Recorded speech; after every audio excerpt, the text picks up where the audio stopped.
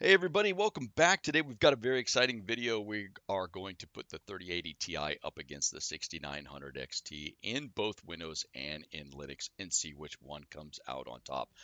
I've been very excited for this video. I've been wanting to do it for a very long time, for about 6 months now, but I needed to wait until 3.18 patch released because there were going to be considerable performance increases, and I didn't want to do any benchmarking before the 3.18 release.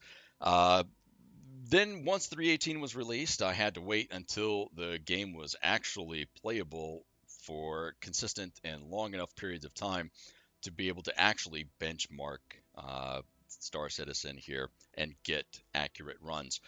Speaking of which, how do we benchmark when there is no included benchmark in such a dynamic and diverse universe here? So the test system is going to be my Ryzen 5800X3D with 32 gigs of DDR4 memory at 3,600 megatransfers per second in a 4-stick configuration. So 4 sticks of 8 gigabytes at 3,600 megatransfers per second, and CL16 with very tight tertiary timings. The 6900 XT is the reference model. The 3080 Ti is the Gigabyte Aorus Master. The drivers that we were using for Windows was, I believe, the 23.3.1 for the AMD, and for the 3080 Ti, I believe it was 531.29 for Windows. And for Linux, for the AMD driver, it's going to be the kernel driver 5.19 and Mesa 22.5.2, if I remember correctly. And for the Nvidia 3080 Ti drivers, we were using the proprietary 525. One of the problems that we had in a previous video where the 6900 XT with kernel 5.19 in Linux was stuck at 255 watts. And when I actually tried it in that last video, it was successful in increasing the watts to what I commanded it to be. However, since that video, I have not been successful in being able to increase the power limits on the 6900 XT in Linux. So during these benchmark runs, I was stuck at 255 watts. In Windows 10, the 6900 XT had no problems, of course, going to the 293 watts. And the 3080 Ti in both Windows and in Linux had no problem sucking down 370 watts. So benchmarking, how did we benchmark this when there is no built-in benchmark? I wanted it to be as close to realistic gameplay as possible without exceeding a long period of time, just for the sake of time. The runs were done in packs of 5. So 5 runs on the 6900 XT in Windows, 5 runs on the 6900 XT in Linux, and the same for the 3080 Ti. 5 runs each in Windows and in Linux. As you can see on the video here, we started out in the HAB on Crusader L1 Lagrange Ambitious Dream. And we start out on floor 5 with the ship Cutlass Black already retrieved into the hangar so that we wouldn't have to have the inconsistency of having to deal with the ASOP terminals. So we would run into the elevator, run down to the hangars, and jump into the Cutlass Black and jump into the seat and fly on off to the Shubin mining facility here on Daymar. Everything that I did as best I could to do it exactly the same every time. I pushed the same buttons. I entered the door the same way. I would exit the Cutlass Black the same way.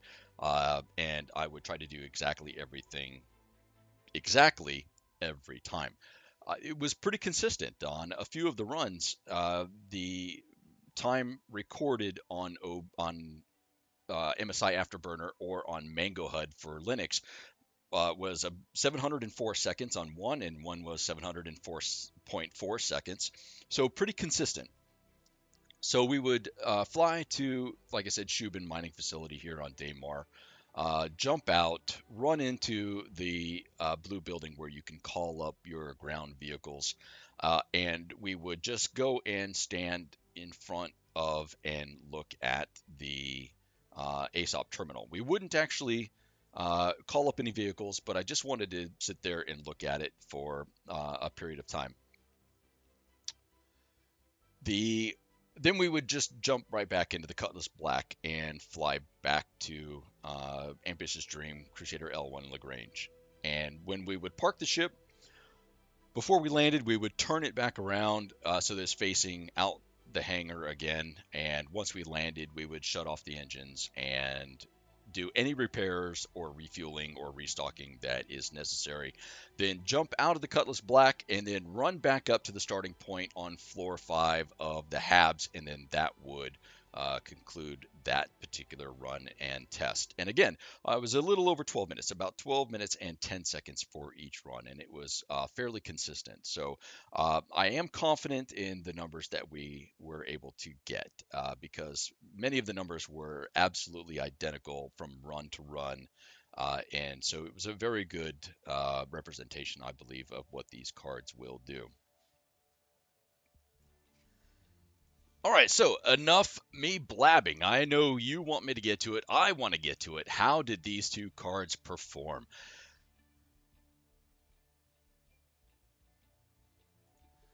All right, here we go. In Linux on the 6900 XT, we're limited to 255 watts, and the 3080 Ti had no problems getting up to 370 watts. And on the graph here, I need to make something perfectly clear. The light blue top bar, the ones with the highest FPS in Linux, that is just the 97th percentile FPS, not the max. In Windows, the light blue is the max FPS. The way Mango HUD was recording and logging the performance, it was just a 97th percentile and not the max. But the other ones were identical for average FPS and for 1% lows and 0.1% lows. I can tell you this, that on the 6900 XT, its max FPS that I saw often was about 201 frames per second in Linux. So about 6 frames per second higher than the Windows 10 at 195 for max FPS on the 3080 Ti. For the averages, the 6900 XT 102 in Linux, but a very poor showing down in Windows 10 at only 89 frames per second. The average for the 3080 Ti in Windows 10, 102 frames per second, but a little bit more poor of a showing in Linux at 94 frames per second. The 1% lows and 0.1% lows were very consistent, where Linux was a little bit better than Windows. And again, as you can see, they're pretty even, except for the 0.1% lows, where they're about half of the Linux 0.1% lows. And here's the dilemma. Which one do I use? Which one is going to be my daily driver? Is it going to be the 6900 XT or is it going to be the 3080 Ti? I have to admit, the 3080 Ti render and what it looks like actually on screen, I preferred the Nvidia 3080 Ti over the 6900 XT. 6900 XT still looked good, but I did prefer the render of the Nvidia card. However, do I prefer it at 120 watts more than the 6900 XT? I'm not so sure, especially when it's summertime and I don't want to turn the office here into a sauna. So there we go. The 6900 XT definitely comes out on top in Linux, but in Windows 10, the 3080 Ti definitely comes out on top. And they are absolutely identical when it comes to their native habitat, meaning, the AMD card in the native Linux being identical to the 3080 Ti in Windows. So, sound off in the comments below. Which one would you choose? Would you choose the 6900 XT or the 3080 Ti for your daily driver and running Star Citizen? And let me know. And then also keep checking back because we will revisit these performance numbers when the 7800X3D comes out here in a couple of weeks. So stay tuned, and we'll see you in the verse.